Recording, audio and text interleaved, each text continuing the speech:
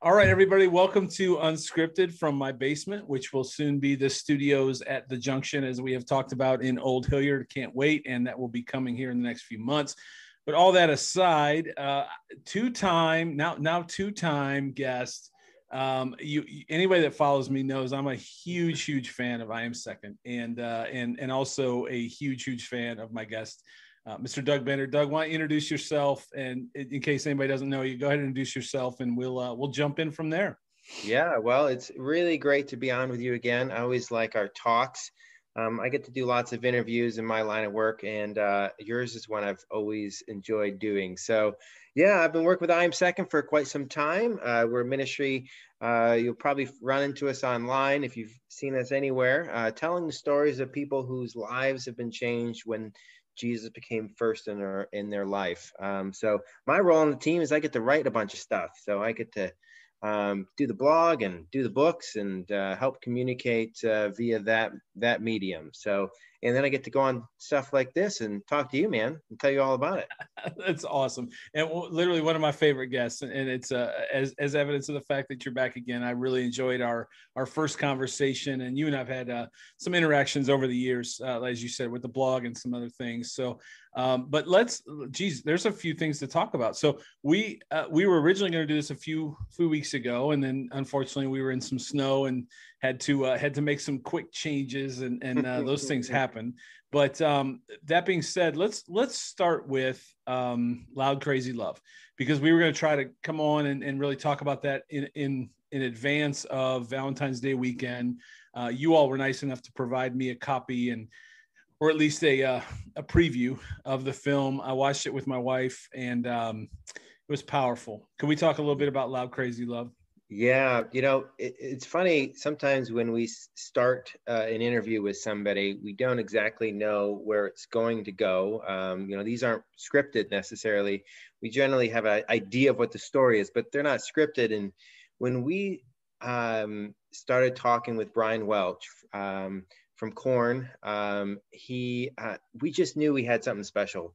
Very early on with I Am Second was first started. He was one of our very first interviews, and we've kind of just journeyed with him through the years. And as we sat down to do a follow-up, we said, man, this is more than an eight minute video. Yeah. We've got to do something more. And that's really where Loud Krazy Love came in. And it was our first full-length documentary that we said, let's go and do this. Yeah, it was. And so for anybody listening or watching, it follows Brian and his daughter. And as you said, I think Brian was really, for me, as a fan of I Am Second for many years now, that was one of the first ones that you're like, well, there's something going on over here with this ministry or this foundation, whatever you want to call it or label it.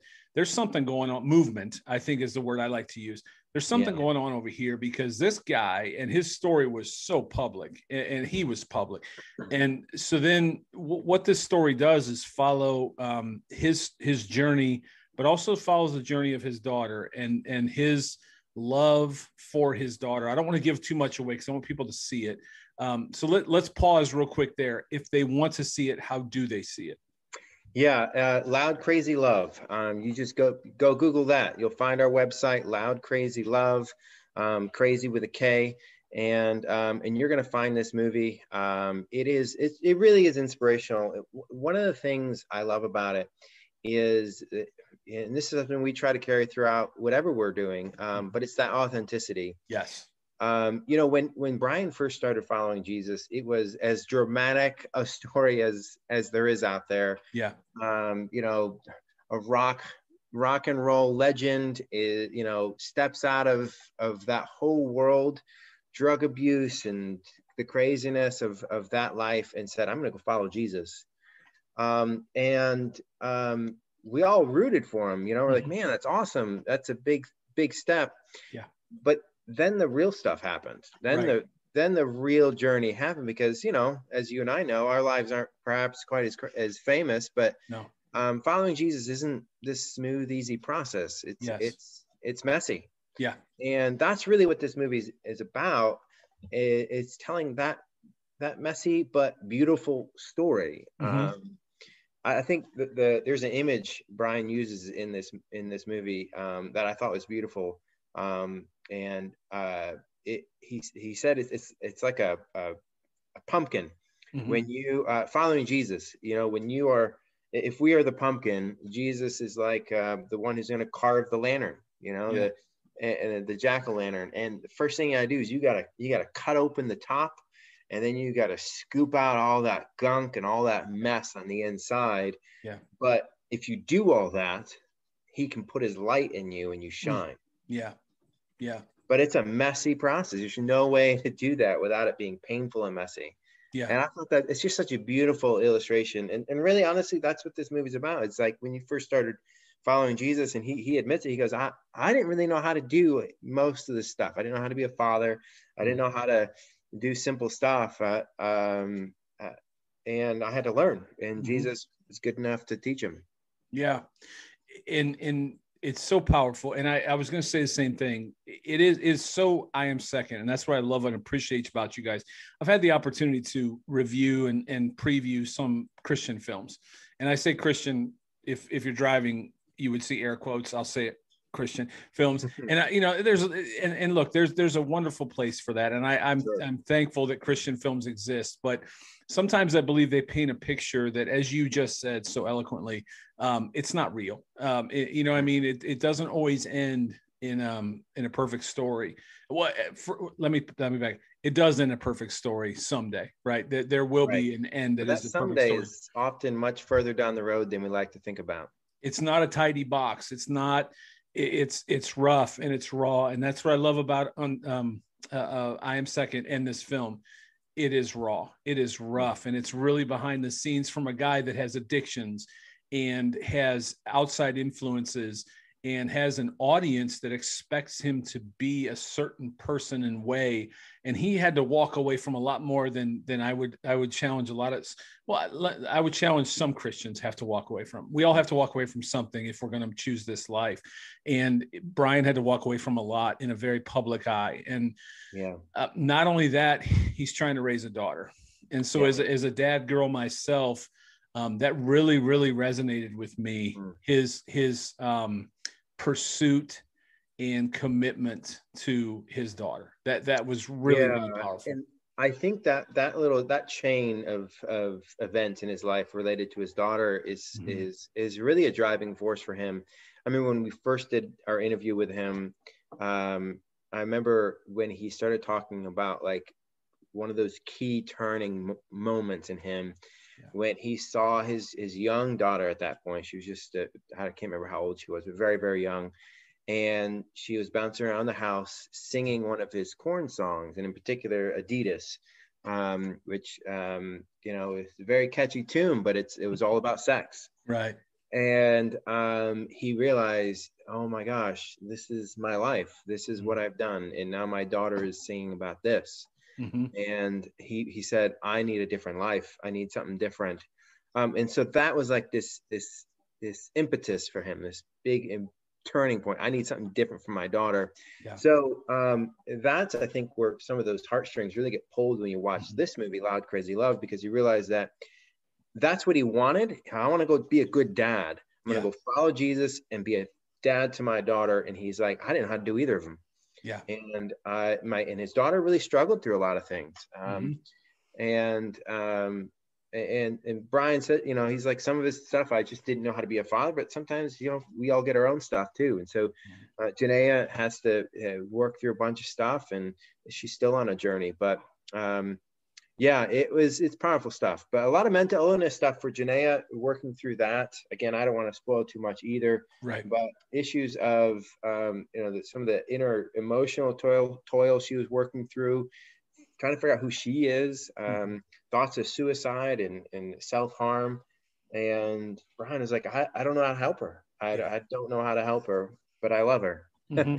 And I, as a father I've got 4. How many times have I had to say the same thing? I don't know what the right move here is, but so it's a beautiful thing. Yeah. And I think every parent that's ever watched their kid struggle through anything, at some point we say, is this my fault? Right. Is this, did I do this? Because they are, they're a shadow of us, you know, and they're reflections of us. And I think we all feel responsible. We should feel responsible for them. God entrusted us with them. And I think at some point we've all probably said, if we've seen them struggle through something, is this my fault? Did I do this? Is there something that I did or something I didn't do that I could have made it better? And that I love that about the film. And as you said, there's a moment, I know you and I exchanged some writing about it, a review. And when I got all done, not to fast forward to the end, but when I got all done, there's a moment in the film, and I don't want to give it away, but I had tears rolling down my cheeks, because there's just a moment, and the cinematography of how you all and I think you know the moment I'm speaking of, with regards to he and his daughter. There was a moment, and when you all captured that in film, it was the moment. Like it just was so powerful, and I want people to see it, so I can't give it away what that moment was. Yeah. Hopefully if you see it, you'll know when you see it. Yeah. But for me as a dad, it was so powerful having, as you said, you know, my children have walked through things too, and we've walked through them with them, but seeing that moment. But then I was reminded when it was all over, I was reflecting on, I know we had talked about maybe writing a review, and the only thing that came to mind immediately was, you know, 1 Corinthians, you know, and the love chapter specifically. And we've all heard it. We've seen it. It's probably in our house somewhere on a plaque. But when you really, really stop and think, this is what this means. These aren't just words on a plaque. This is what love does. This is what love means. And that's where, as I reflected on the film, that's where I just couldn't get away from, this is the love chapter. And I know Brian, you know, and I don't know Brian. I know Brian is fighting the fight. He's fighting the good fight. He's fighting things that we all maybe don't even understand, but he's also fighting the love chapter, and he's doing everything he can to I think, obey Scripture. Yeah, and it makes me think what you just said, made me think of that line in there, in that same passage, which says, love is patient. You know, it's such a simple little line, right? But patience, it means that there is something that's going to try you over a period of time. You know, that's what those 3 little words mean, which means that love is something that can travel with you over long periods of time in great trouble. And and that, again, I think you're right. That's really the picture of what you see, that Janae is going through this long period of time where she's struggling, and Brian is just crazy in love with his daughter. And he's going to journey with her. He's going to be patient in that journey. And it's a beautiful thing to really think about. It is, you know, it's not always the picture of love that you get out there in other forms of media. You know, on one side, you'll get love as all this, you know, it's just a feeling. It's just this thing you can fall in and out of. And on the other side, you might see stuff that will say, oh, well, as long as you have love, everything's perfect. Right. And, you know, the truth is somewhere in the middle there, that there is feelings involved, of course, but it's a lot of love is patient type stuff. It's a lot of love keeps no record of wrong type stuff. It hopes. It hopes. Perseveres. All these things are admissions that the world that love is operating in isn't working right. But love is going to make it through. And you almost hope that it says, and maybe there's a message version or some version that says, it isn't always convenient. Love isn't always convenient. It's, you know what I mean? Because I think we want it, as you said, I think we want candy hearts and roses, and it's not always convenient. Sometimes love is tough. And so I think there's probably should be there should be a 2020 version or 2021 version that says maybe words like that love's tough. It's not easy. Sounds like the title of a book. Love is tough. I like that. There you go. Hey, I know a guy that can write one. So, no, I love it. No pun intended. I love the film. It's very raw. It's very real. It's very I Am Second. And that's what I love about you guys and everything that you guys do. So hopefully anybody listening to this will go find it. Again, I'll put it in the post and links, and it's worth your time. It really is. And I think it really makes you evaluate how much we pursue the people that we say we love as well. You know, and I would say too, one last point. I think it was bi-directional. she loved him as much as he loves her. Yeah, And it was. she's given grace.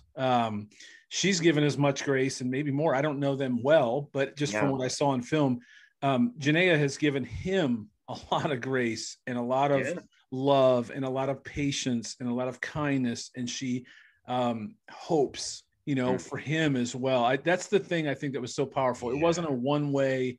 It's not just a story about a dad that loves his daughter. It's a story about a daughter that loves her dad really so much too. That's very so true. Good. Yeah, very true. Yeah, because and I think that even carried into the title of our of the film, Loud Krazy Love, and that there is an intenseness, a craziness about what love really involves. Yeah. A loudness, love is this big, bold thing that does crazy things. And you see that from both of them. And it's messy. They're not always sure on how best to do it, but I think that's how life is, right? I know I love my kids, but I don't always know the best way to express it, or to not just express it with words, but to live it. And that's the struggle. That's the journey we're all on. Thankfully, we have a God who has given us a path. He came here, sent his son, and said, here's how I'm going to love you. And he gave us a demonstration. And it's interesting. I read his story, and it's the same thing. It is this loud, bold thing that carries on through hardship, and it's messy, and it's but he stuck through it. And he's called us to do the same. He said, hey, it's going to be a mess, but that's what love is. It's loud and crazy. And they will know us by our love. Right. And I wish I knew what scripture that was, but I know that is a scripture.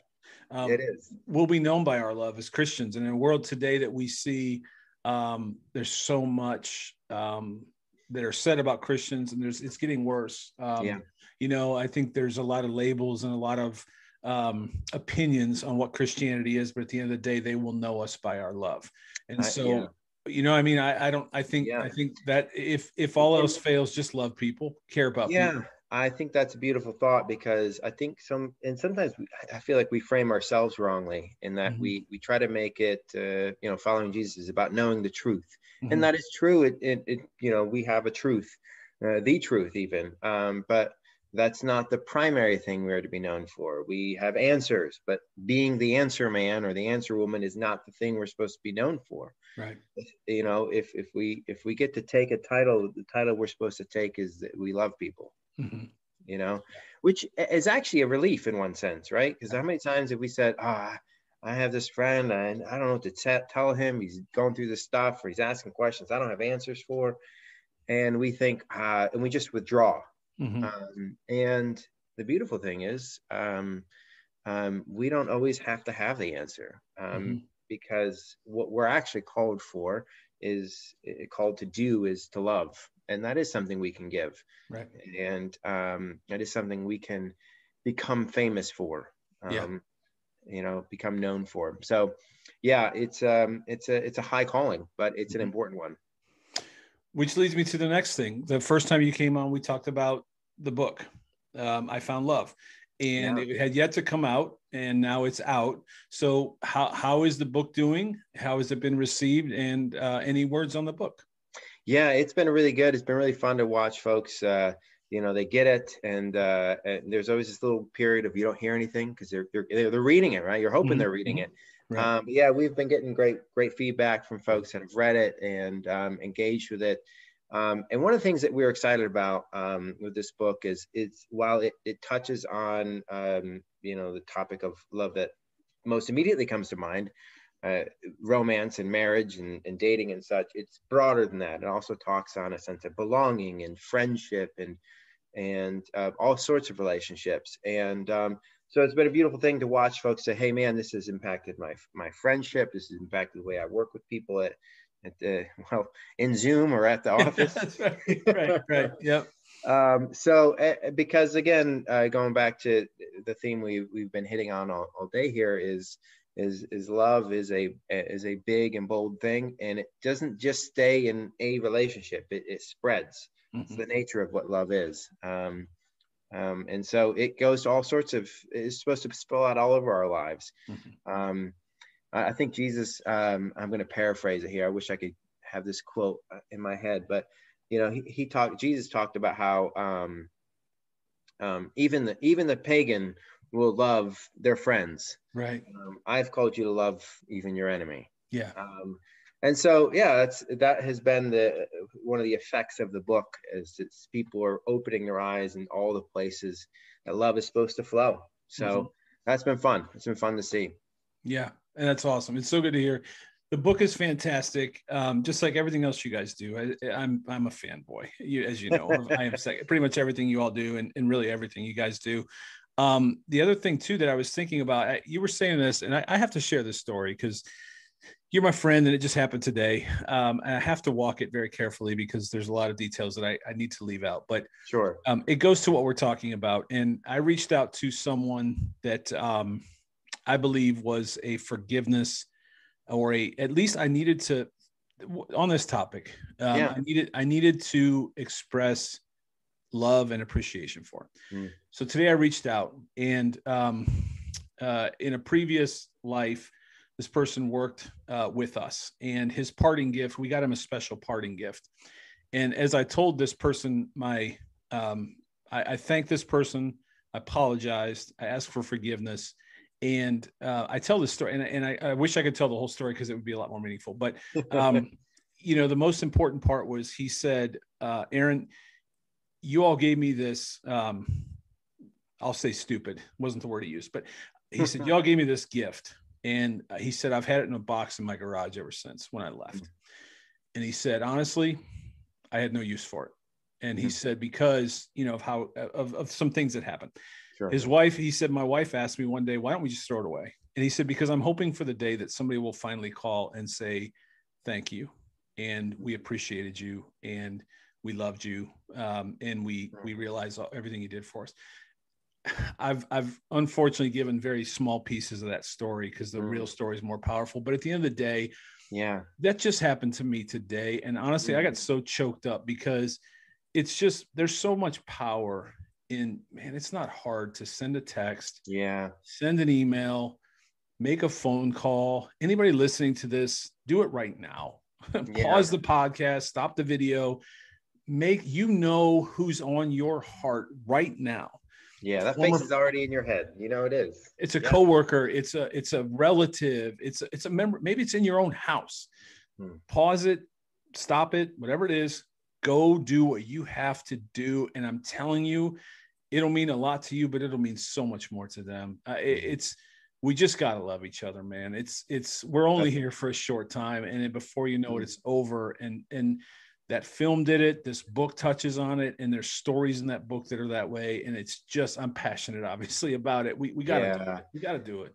That's powerful stuff. It's so interesting you said that because, I know, I think we've talked before, but I'm also a local pastor. We started a church here in my hometown, Pittsburgh, here about 2 years ago.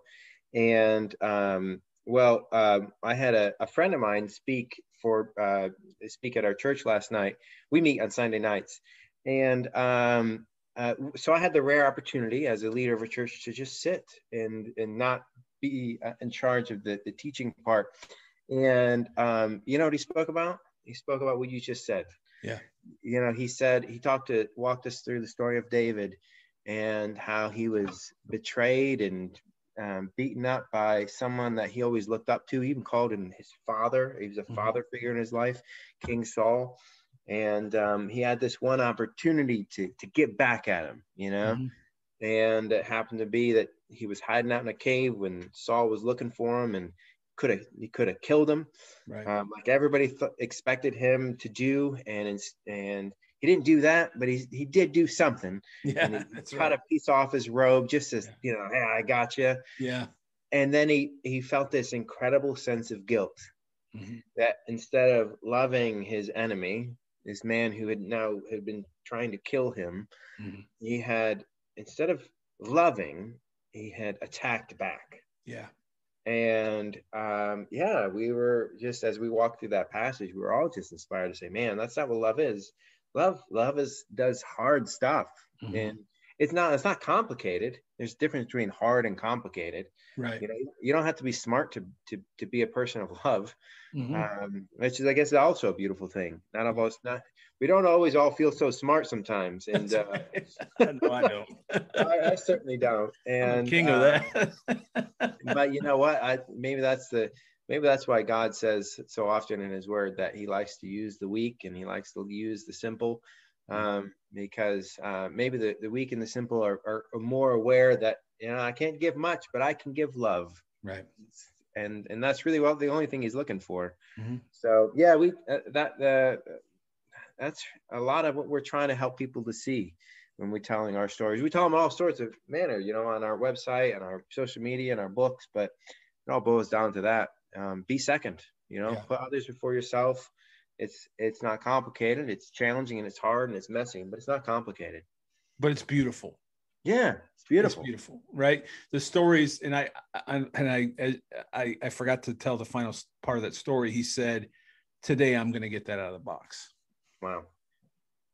And that was when it got emotional for me. You know, I mean, like a simple phone call to walk that through. So it's not complicated. We're wired for it. God has built us to love one another, and He exampled it, you know, all the way to the cross. So we just got to do better, you know. And I'm preaching to the choir. I had to make that phone call myself today. That was long overdue, and you know, but there's so much joy that came from that. I'm still talking about it. I've told the story a few times already today. You know, and I think tonight he's going to have a peace that maybe he hasn't had in a while. And I, you know, I mean, to know I held the key that was as simple as a phone call for that peace that he's been searching for was pretty powerful. And we all have that. We've got keys to someone else's, a little bit of peace in their life, you know, by just showing that. There's one of the stories we have in the book that has come up, and man, I think pretty much every interview I've done, someone said, "Oh, tell us more about that one." We had a guy, Michael is his name. He was a neo-Nazi, white supremacist, hardcore. I mean, the guy was all about hate. Admittedly, he thought it was a good thing. And one day he had a parole officer because he had a record of various things. He had a parole officer assigned to him, a new one. She came knocking on his door, and she was a Black woman. And she, you know, was never, you know, it's not like she had some impressive magical list of words that she could spill out and he would suddenly transform. The only thing she knew to do was to love and respect this person. As terrible of a person he was, as hateful, as hate-filled as he was, she loved him, just was caring and kind to him. And it changed Michael forever. I mean, he's still, every time I talk to him, he says the same thing: is I don't know why she was so nice to me. I don't know why she knocked on my door. I really don't. I don't understand it. And he said something that's always stuck to me. He chose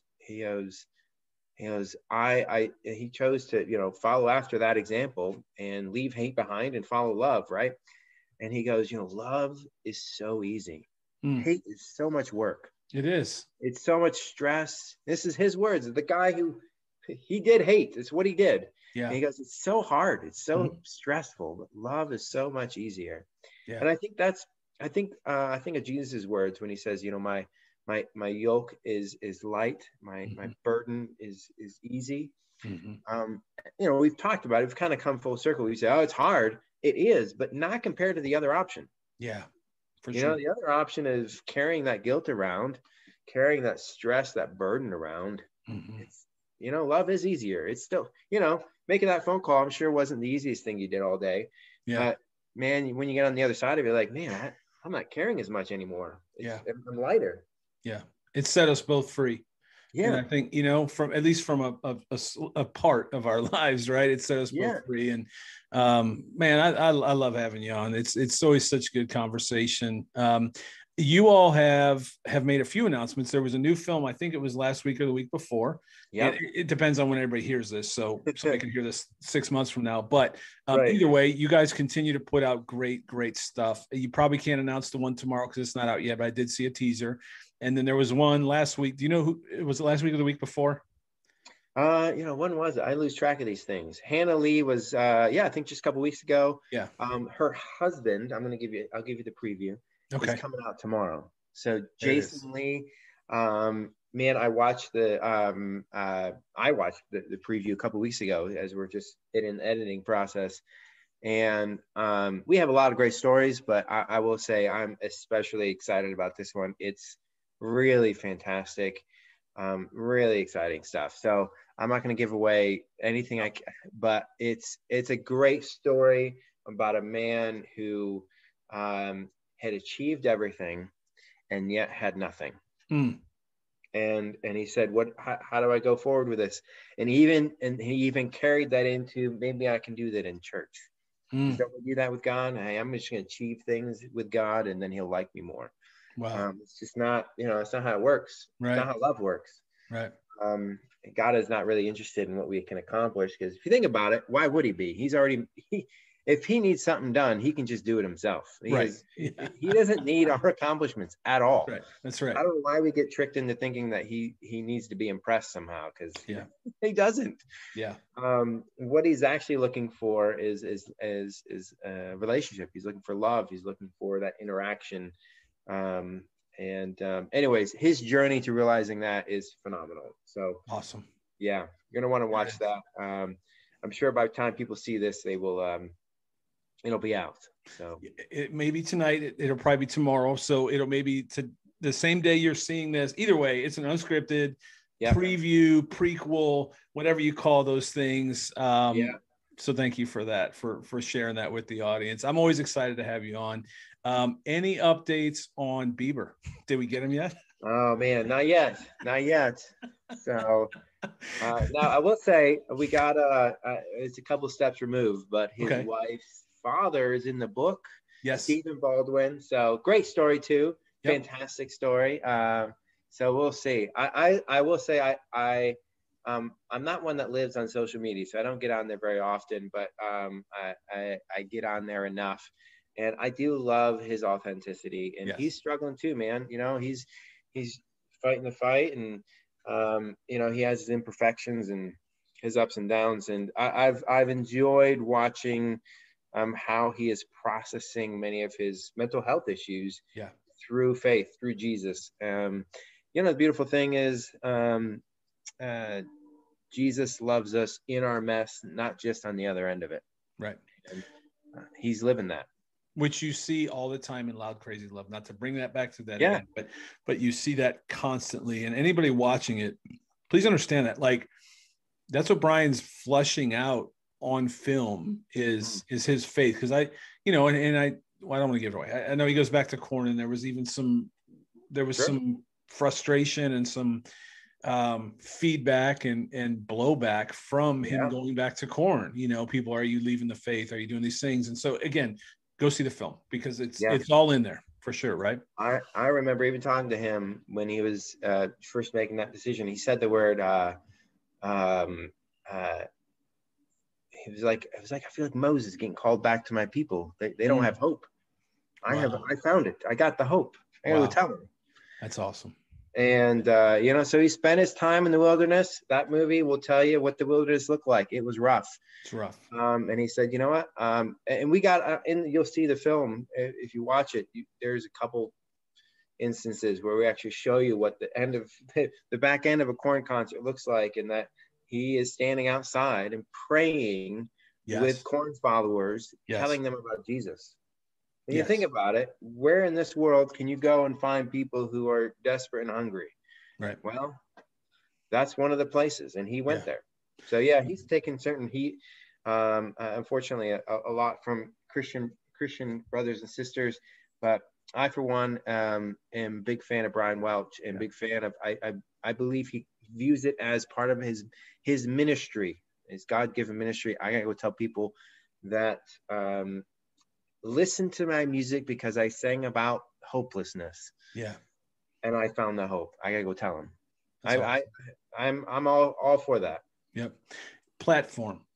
It's all about platform. It's all about platform. And God gave him a platform long. And the amazing thing is God knew this story. He knew his story. He knew how this was going to go, and destined him for this moment now where he is. Pulled him out of that and put him back in that spotlight now that he's got the shield and the armor that he needs. Yeah. to be protected in that moment. When he first started with Korn, he couldn't have said that. Now he is. Yep. And again, you see it all through the film, but man, I pray for Brian and that just continues on for him, and really that protection around him, because he is, that's tempting. He's in the fire. Anyone. I mean, it's almost like an alcoholic going to a bar to minister to people after they've been recovered. That's tempting. The temptations are there for him. Yeah. For him to stand in the parking lot with a circle of guys praying over him, powerful stuff. Yep. Yeah, and again, you think, if you try to find, who would be best equipped to reach that group of people, I don't think God could have chosen better, which is why He chose him. Yeah. So, yeah, and and everybody's path is going to be different. If you're recovering, if you're listening and you're a recovering addict, sometimes you're going to need to take a step back from your friends, a circle of friends, the bar, and maybe God's call isn't for you to go back there, but sometimes God is going to take you out, scoop out that gunk so He can send the light back out there. It's, He has a unique path for all of us. It's just part of how it goes. I think I've shared a little bit before, but my own journey is one, my journey with God was one of, I think I started very lonely. I was a lonely kid. Mm-hmm. And now I get to tell people about love. Like it's just what I do. So he's had that, I've had that, my own journey. If I were to talk to my 16-year-old self, this would be the last thing I thought I'd ever be doing, honestly. Right. Yeah. It's funny how it works. It's how God is very creative. That's what He does. So.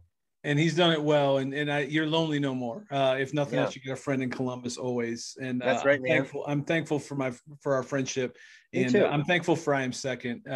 So that's a good point. If anybody's listening to this, they're not familiar with I Am Second, or there's something that they've heard in this conversation, literally unscripted conversation. We had no plan going into this. If there's something that has triggered something within them, we've already talked about it. First of all, pick up the phone and call whoever it is you need to call. Whoever's, as you said so well, whoever's face came to mind. Call them, text them, email them, DM them, TikTok them, whatever you got to do. Do it now. Second thing is you have resources available for all the other things that we've talked about. What's my avenue to get there? If I'm listening to this, I'm not familiar with I Am Second. How do I start to tap into all the resources you have? Because there's so many good ones. Yeah, I'd say start at IamSecond.com. That's where you're going to find everything. We got a blog there, lots of articles. We got films of all sorts on all different kind of topics. We find the books are pretty much everywhere. Most people get them on Amazon these days. Even I order my own books on Amazon. Absolutely. So don't tell anybody. No. But start with IamSecond.com and let us walk you through some of these, wherever God's got you. Let us take the next step with you. Yeah. Awesome. And if you're not even comfortable with that, then email me, text me if you have my number. Whatever it might be, let's start there, and I'll get you to the team to make sure that they've got the resources they need, because it's all available, and you all have done such a fantastic job. I'm a huge fan, and I just like our talks. I'm always thankful that you got a few minutes to come on.